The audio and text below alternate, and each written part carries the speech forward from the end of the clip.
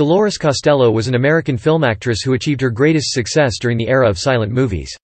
She was nicknamed the Goddess of the Silent Screen by her first husband, the actor John Barrymore.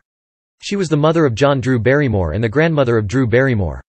Early years. Dolores Costello was born in Pittsburgh, Pennsylvania, the daughter of actors Maurice Costello and May Costello. She was of Irish and German descent. She had a younger sister, Helene, and the two made their first film appearances in the years 1909 to 1915 as child actresses for the Vitagraph Film Company. They played supporting roles in several films starring their father, who was a popular matinee idol at the time. Dolores Costello's earliest listed credit on the IMDb is in the role of a fairy in a 1909 adaptation of Shakespeare's A Midsummer Night's Dream. Film career. The two sisters appeared on Broadway together as Corines, and their success resulted in contracts with Warner Brothers Pictures. In 1926, following small parts in feature films, Dolores Costello was selected by John Barrymore to star opposite him in The Sea Beast, a loose adaptation of Herman Melville's Moby Dick, after which Warner soon began starring her in her own vehicles. Meanwhile, she and Barrymore became romantically involved and married in 1928. Within a few years of achieving stardom, Costello had become a film personality in her own right. As a young adult, her career developed to the degree that in 1926, she was named a WAMPAS Baby Star, and had acquired the nickname, the Goddess of the Silver Screen.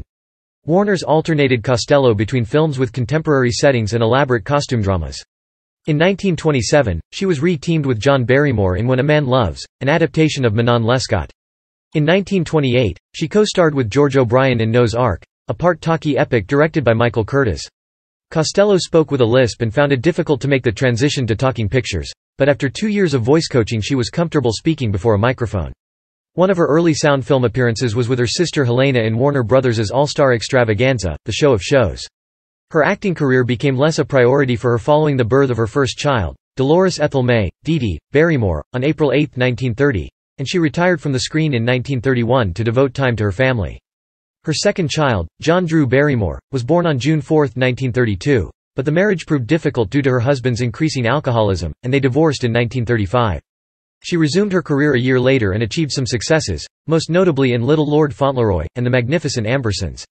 She retired permanently from acting following her appearance in This Is the Army, again under the direction of Michael Curtiz.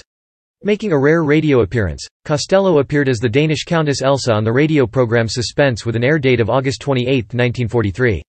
The title of the episode is The King's Birthday, written by Corporal Leonard Pelletier, U.S. Army. Later years. In 1939, she married Dr. John Vreugink, an obstetrician who was her physician during her pregnancies, but they divorced in 1950. Costello spent the remaining years of her life in semi-seclusion, managing an avocado farm. Her film career was largely ruined by the destructive effects of early film makeup, which ravaged her complexion too severely to camouflage. Her final film was This Is the Army. In the 1970s, her house was inundated in a flash flood which caused a good deal of damage to her property and memorabilia from her movie career and life with John Barrymore. Shortly before her death, she was interviewed for the documentary series Hollywood discussing her film career.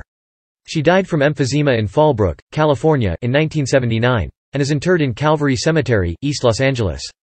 Dolores Costello has a star on the Hollywood Walk of Fame for her contributions to motion pictures, at 1645 Vine Street,